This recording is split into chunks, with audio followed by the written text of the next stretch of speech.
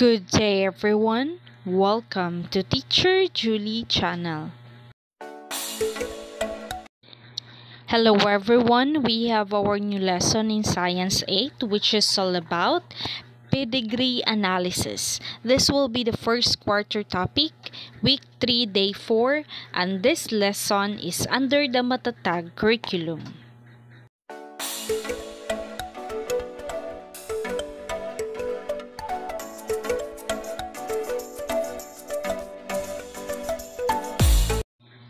For the objectives, by the end of the lesson, 80% of the learners will be able to. First is to describe the patterns of inheritance through pedigree analysis. The second one is to perform activity called pedigree analysis to describe the patterns of inheritance.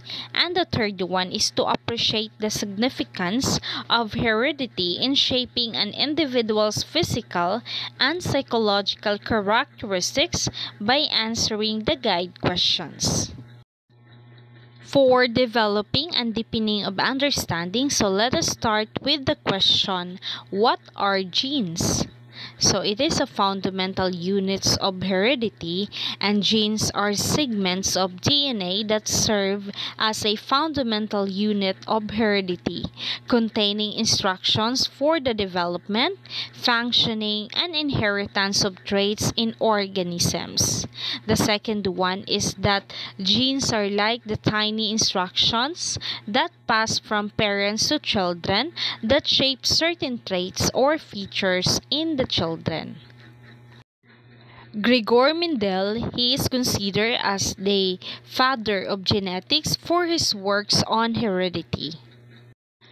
When we talk about dominant versus recessive traits, dominant, it is a genetic trait that is expressed when present, overriding the expression of its recessive allele, while the recessive, it is a genetic trait that is expressed only in the absence of the dominant allele.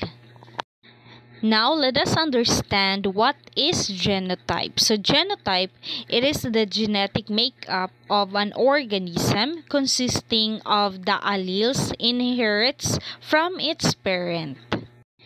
On the other hand, the phenotype, this is the observable traits or characteristics of an organism resulting from its genotype and influenced by environmental factors. A pedigree, it is a diagrammatic representation of a family's genetic history showing the transmission of the traits across generations. The following are the complete picture of genetics. So the first one are the genes and DNA.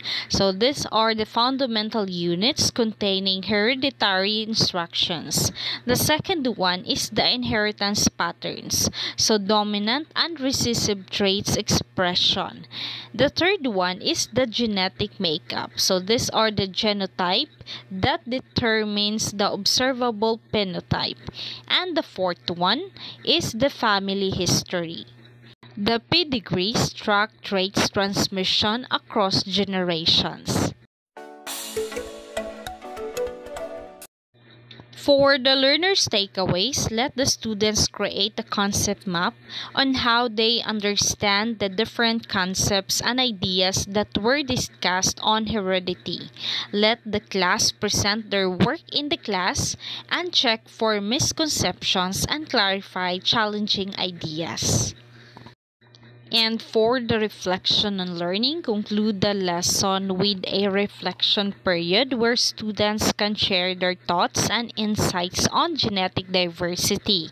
Encourage students to consider how they can apply their understanding of diversity for future studies and careers in genetic and healthcare. So reiterate the importance of embracing diversity as a fundamental aspect of human genetics and promoting equity and inclusion in genetic research and practice.